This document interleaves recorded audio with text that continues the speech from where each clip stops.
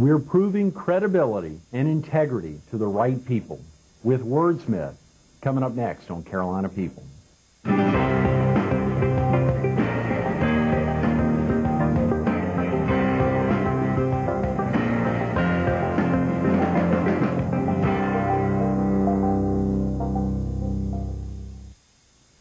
Good morning. Welcome to Carolina People. This morning we're at the Elizabeth Maddox Chapin Building on the Grand Strand campus of Horry Georgetown Technical College. We're visiting with Mary Eaddy, the president of the Wordsmith, Inc., a public relations firm here in Myrtle Beach.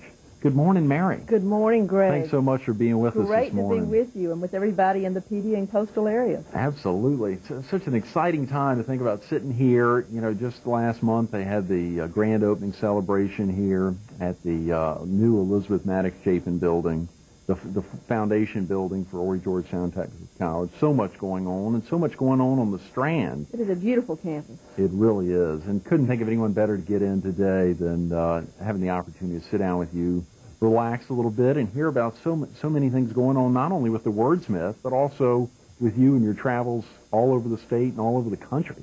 Thank you. Exciting time. Mary, can we talk real quick about yourself? Are you originally from the area? I grew up in Hemingway, which is certainly in this viewing area, and my family's been there since 1732. Is that right? In the Johnsonville and Kingstree areas. And so it's a privilege for me to be back home, because I consider Myrtle Beach to be almost home compared with where I've been before. Did your family have an association with the Strand growing up in Hemingway? Did you all travel to this area? We did. This was our vacation spot when I was growing up. In fact, my grandfather built one of the first houses in Surfside Beach. And so he grew up coming here, and I grew up coming here, and I always wanted to live here.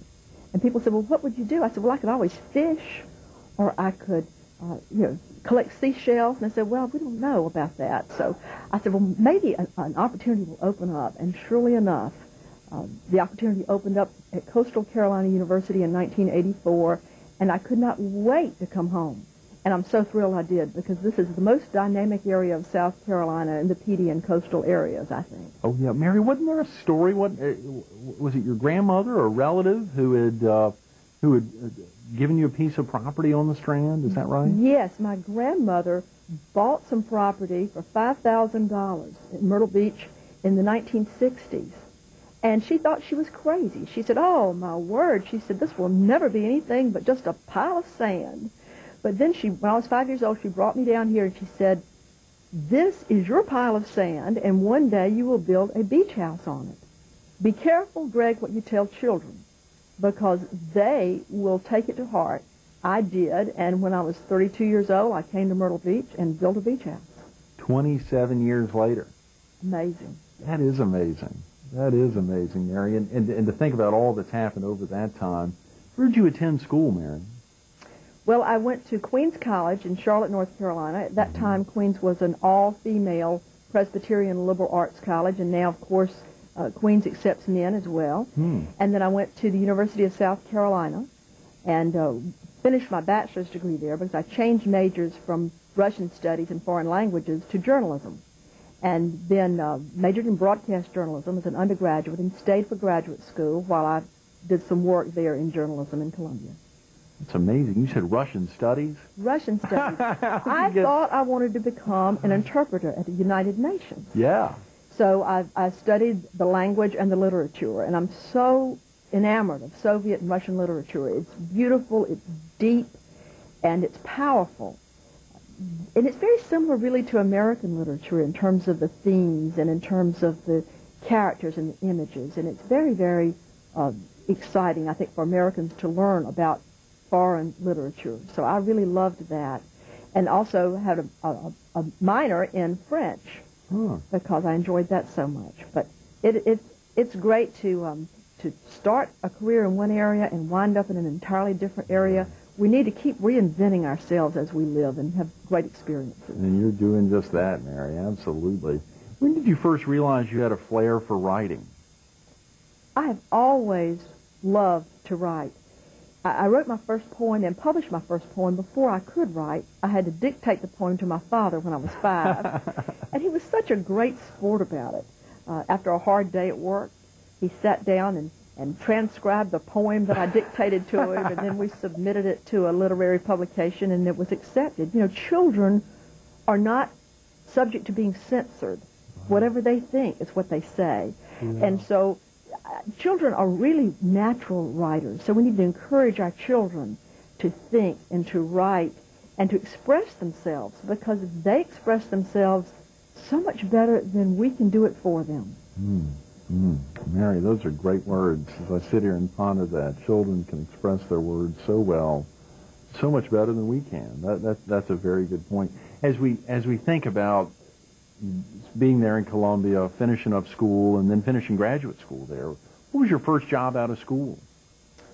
My first job, when I finished my master's degree at USC, was working as a reporter and layout design person for the state newspaper in Columbia, South Carolina.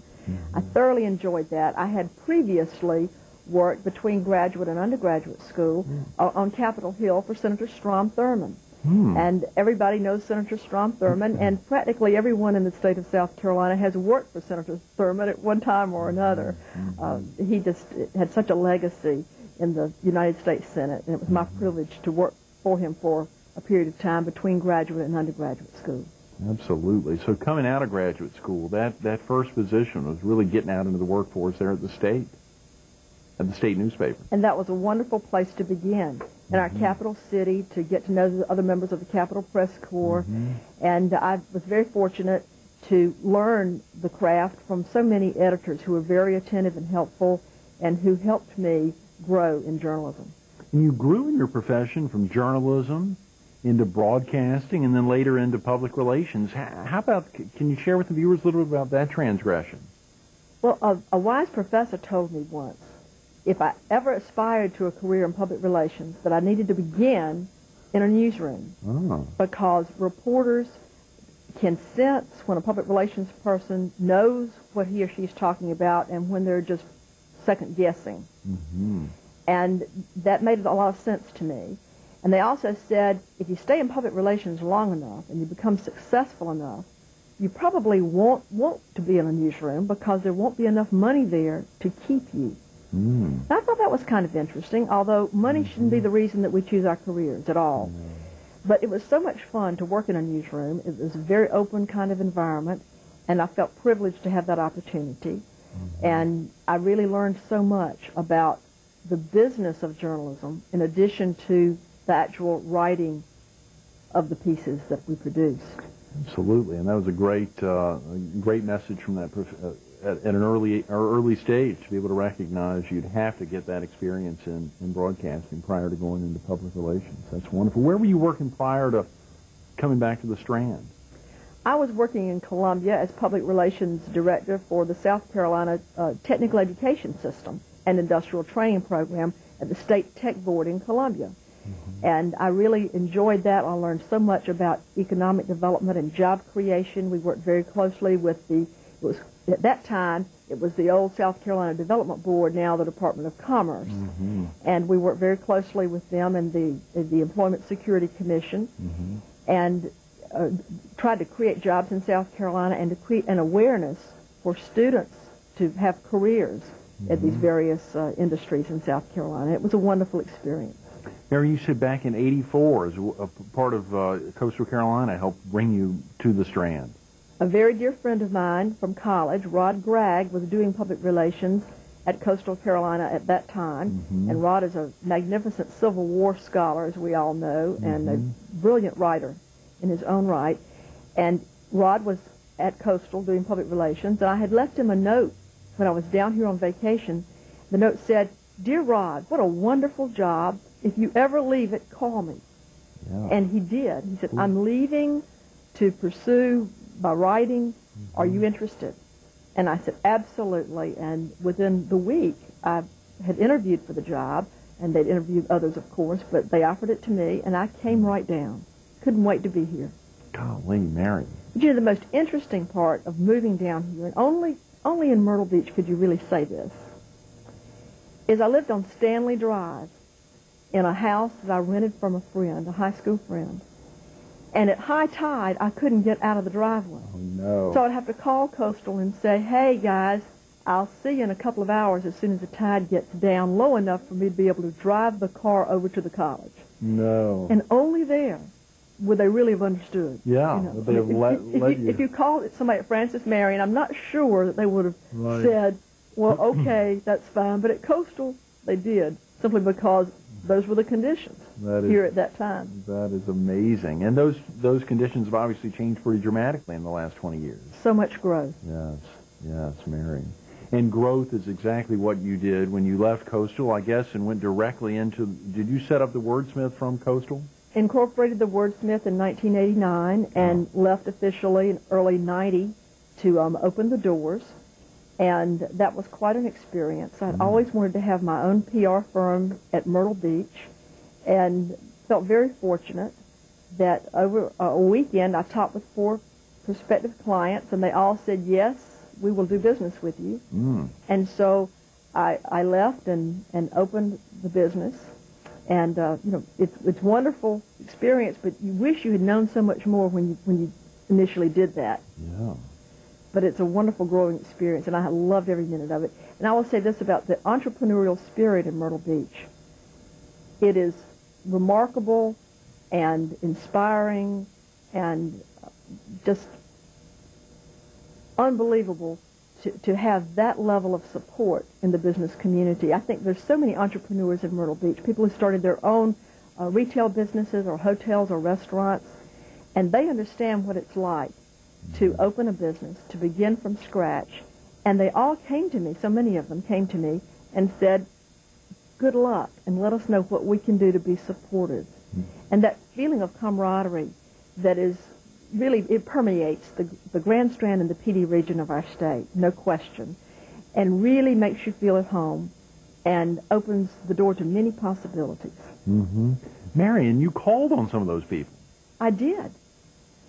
And what was so amazing to me is they would say, now tell me what a public relations firm does. Because in the early 80s, we had a number of ad agencies here, some very fine advertising agencies in Myrtle Beach. And some of them were practicing a little public relations along with that, but no one was using the prescribed Public Relations Society of America formula and the code for doing that. And I was the first accredited public relations practitioner on the Grand Strand. So it made me feel a little like a pioneer. Absolutely, Marion. That probably prompted some other folks to get that accreditation, or no? Are you still the only accredited one? I think there's one other right now.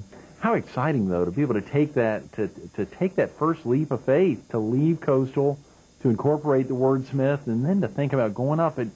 Did you ever? I mean, was there enough planning that you could have done to go ahead and jump out on your own? I think the leap of faith requires planning, but you really can't plan for the unexpected. You just have to go ahead on that faith. And Laura Smith with Smith Shannafelt Accountants was very helpful to me and pointed out some things I needed to know early on.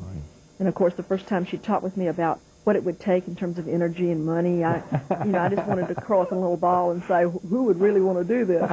But it turned out to be a great experience with the help of people such as Laura and some good bankers and some people who gave me great advice along the way. So I feel very fortunate to have come to the Grand Strand at a time of growth, great growth, and as the Grand Strand's coming into its own in terms of sophistication, so much has changed since then. Everybody in town knows what public relations is now. You don't have to explain that to anybody. Well, we will not ask you that. I mean, there are certain viewers, let's assume you're talking to somebody who doesn't know the benefit that a client could receive from a public relations firm, Mary. Let's say someone in the PD or the Strand who may not be familiar with exactly what a public relations firm does. What would you all do for a client? Public relations companies are good at helping a company or an individual interpret change, positive change or negative change. If you're a company that's growing or seeking to grow, seeking to establish a niche in the market, seeking to become known as the number one in your field, then that's when a public relations firm can take a look at the competition, can help you determine what your position is, can do some national and in some cases international research from the files of the Public Relations Society of America and other international groups to help you take a look at where your company is and what you should be doing in terms of your visibility, in terms of reaching into new markets, and in other areas to help you establish yourself more firmly so that you can make more money. Yeah, and representing niches is probably a very important thing. It really is, more and more. Mm-hmm, mm-hmm. Mary, you would represent real small clients as well as real large? Our clients run the gamut at Wordsmith. We really feel fortunate. We work with community groups, as we did on the Carolina-based Parkway. Mm-hmm. We work in the forest products and timber industry. Mm-hmm. We represent tourism groups, and that means small restaurants or big developers. We also work with the PGA and LPGA over time with various golf tournaments. Mm-hmm. And we've represented a variety of industries, including the pharmaceutical industry. And we work with individuals such as attorneys, physicians, accountants who are trying to raise their profile in the market. You've also done some work with politicians, and your work in the political arena, has that helped you in the as a public relations representative?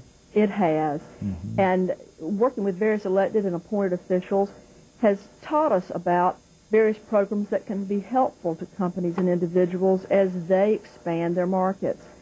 And we have also just enjoyed getting to know these individuals. Mm-hmm. Can you tell us how that would differ from servicing another company? I mean, servicing the political arena and some of the public organizations juxtaposed against serving a for-profit company? Well, companies have pretty much control of their own destiny. They can make decisions very rapidly, and government agencies need to consult various committees and go through various channels to make things happen. So sometimes there's a delay there. Also, public officials are responsive to voters, and businesses are responsible and responsive to customers or clients or stockholders or suppliers. So it's a little different there. Yes, definitely. Mary, there's so much more to you than your role as president of the Wordsmith, Inc. Can we spend a little more time reviewing much of what's going on within your life, particularly on your writing side? Can we take a break? I'd love to talk with you about that. Spectacular. We're visiting with Mary Eaddy. Stay tuned to more Carolina People coming up next.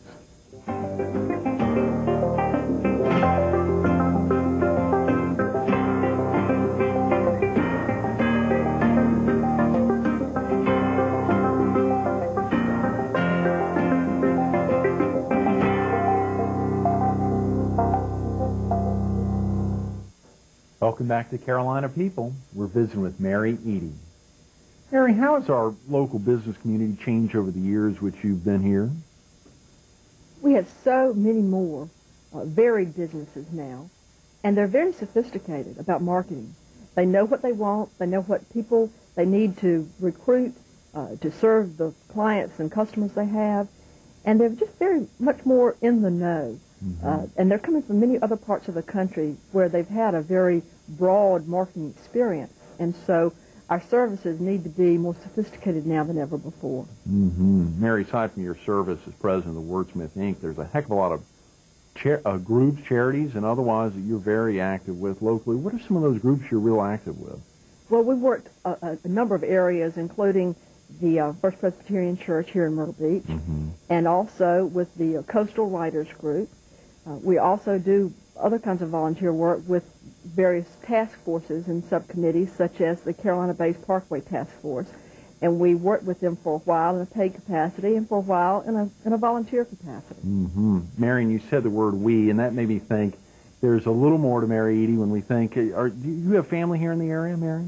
I have a number of cousins here in the area. My mother is now in Columbia, but of course I'm married. My husband's here, an engineer for the city of Myrtle Beach, and so he's up on all the infrastructure changes and all the sophistication, and we really have so much more now going on with road construction and water and sewer work and public transportation than we had in the 1980s. So we feel very fortunate. Absolutely, Mary. I would have had difficulty without having some way to mention Mike and the great relationship you all have.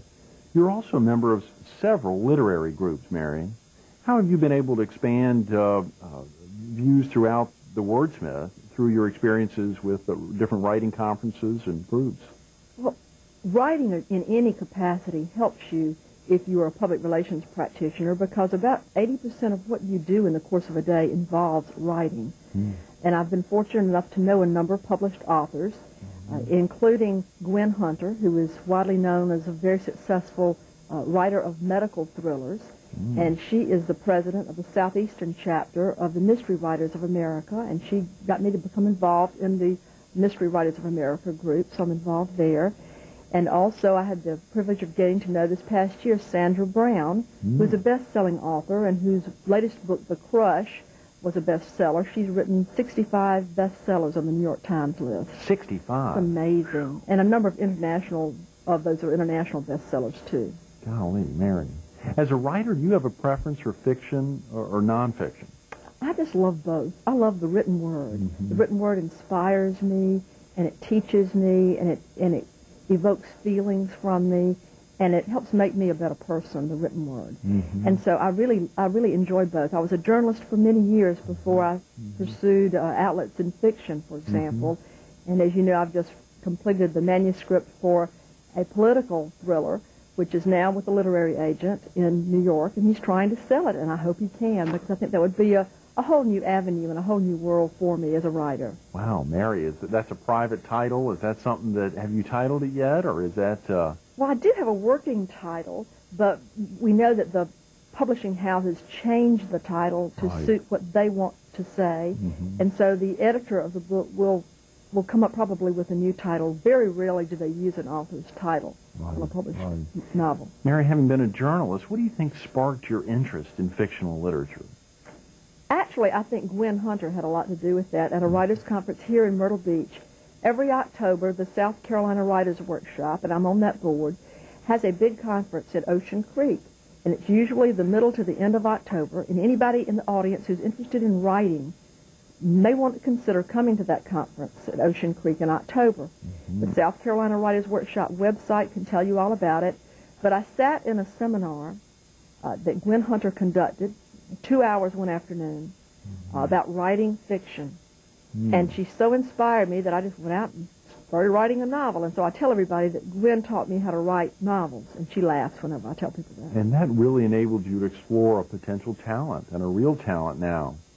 That's correct. And the only reason I was in her workshop was that I was supposed to be meeting with a New York editor whose flight was delayed, and he wasn't here in time to do some other work, and so I just happened to wander into her workshop. Mary, you said a political thriller.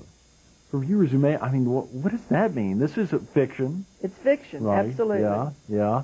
And it is a mystery, and in the course of the book you have a kidnapping, and you have a murder, and you have other kinds of things going on, but it's based in Myrtle Beach, and it's about two different power groups trying to take over the future of Myrtle Beach. Wow. Is there any inspiration or reality for some type of piece like this? Well, I think there's always a seed of something that happened, and you remember it and use it in your fiction, but you really have to weave and wind it and change it significantly for it to be the kind of story that will sell. It needs to be more complex, and so you take the seed and you just move it on, and then create the characters to go around it. Mary, how does that feel to be able to step out on your own now and actually put pen to paper, and not just in the poetry that a father would transcribe at an early age, but to make that effort and step out there on your own? Well, you feel as if you are having a great party and you're introducing all the people in the world to various characters that you've helped create. And so it's like a big gala, a nighttime gala, and that's the world that you envision yourself in, and then the characters come to life as they tell you what they want to say. And that happens on a subconscious level. When you imagine a character and you're working at the computer, and lo and behold, the character starts telling you what the story is, and you write it. Wow, Mary. Are there any other new projects on the horizon? Anything you can talk about? Obviously, just waiting for that literary agent and him shuffling that around, a political thriller. Are there some other projects on the horizon? Well, there's some great opportunities here in Myrtle Beach and in this region of our state. And one thing that we've become involved with lately is trying to help some environmental causes, do some good work. At Coastal Carolina University, Dr. Susan Liebes is working on a project to save the Waccamaw River, and she's talking with various businesses and individuals about compiling a group of very influential people, bringing them together to help save the Waccamaw River. And that's going to be something that we're going to enjoy volunteering with, and we hope other people will see the value in helping save our natural resources as much as we possibly can in an area that's also growing. Balancing the development with the environmental side is important for our future and our quality of life here. Mary, we've got a little less than a minute, and there are so many more questions I want to ask you. But I was thinking, if there was anything, if you had one thing you could change in your life, I know that's a irregular question, but if there was anything you could change in your life, could you think of it? I think the one thing that is important to do early is to take great risk, because only with great risk do you get great reward. So when you can achieve your goals early and build that confidence to become your best self, that's what it takes. You heard it. Viewers, she's talking to you. Take great risk. Take it now. Obviously, you haven't risked anything by sitting here with us this morning enjoying Mary Eaddy. It's been a treat. Mary, thanks so much for being with us this morning. Stay tuned to more Carolina People coming up next.